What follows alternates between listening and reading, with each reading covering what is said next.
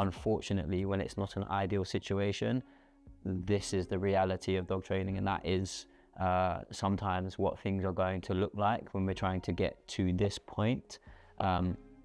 He is completely chilled out right now, and all I've done there is pass the initial, come on buddy, you need to get in this crate, there's no ifs or buts about it, you have to get in. Past that point, it has been rewards, positive. So we were on our way there, we just didn't start there, but now we are there, and he's just spending quite a lot of time in the crate now. So it's day 4. Every single moment that he has spent that isn't with me doing some form of training, or spending time with my dogs, or out and about, he's been in a crate, either in the house or in the van. So he is getting lots of crate time. So if you guys are struggling with your dog not wanting to go in their crate or not liking it in their crate, one of the biggest pieces of advice I can give you is just have them spend more time in there. A big reason why dogs don't settle in the crate is because far too much excitement, fun, attention, affection is happening outside of the crate.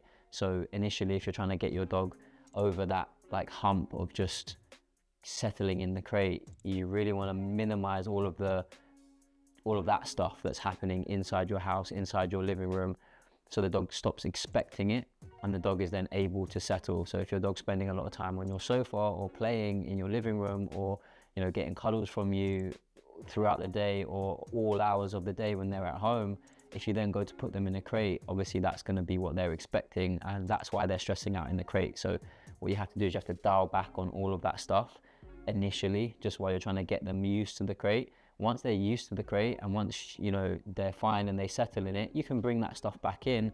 But if you're struggling with getting them to settle in the crate right now, just turn down all of that stuff, save all of that stuff for being out on your walks, or save it for being out in the garden.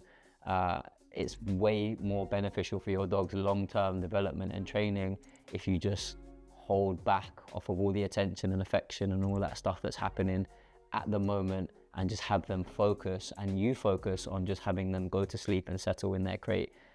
If you are doing that, you're not going to have any problems. So if your dog's super bad in the crate and they're barking or biting, or they're potentially going to sort of do harm to themselves in the crate, you can do certain things like coming in, making a noise, like clap. You can clap your hands, you can say no quite loudly to the dog if that interrupts them. You can go and tap the top of the crate. So basically, if they are obviously going to hurt themselves in the crate, you definitely want to be supervising them. And if they're getting to that point, you want to find a way to interrupt that behavior. But yeah, that's very worst case scenario. I'm not going to go into too much detail with that. That might be a video that I do at some point in the future. If I have a dog that is doing that kind of stuff, I'll share that with you guys. But at this point now, this guy, he just needed to learn that, you got to go in the crate. That's it. And when you start going in the crate, you can start getting rewards for it. But for as much as you panic and freak out and try to bite me or the lead, that's not going to work. You have to go in there. And now he's doing this. So yeah, just thought I wanted to share that with you guys. Just a little bit of a progress update, a little bit of a part 2, just to show you guys that although crate training isn't always pretty, if we do it in the right way and we know what we're doing, it then becomes very pretty. Crates are amazing. So yeah, if you need any help with crate training and you're struggling at home on your own, just reach out to a trainer local to you guys. If I'm local to you, reach out to me. And yeah, I'll see you soon.